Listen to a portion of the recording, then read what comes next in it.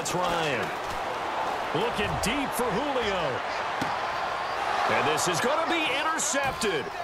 Picked off by Devon House.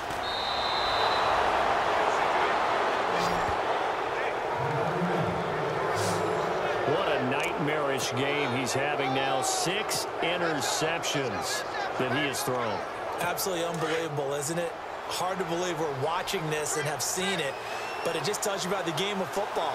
They give it and they take it away. Yeah, the guys, though, that have thrown 6 interceptions in a game, the likes of Peyton Manning, Brett Favre, I think Joe Namath, he did it 3 times.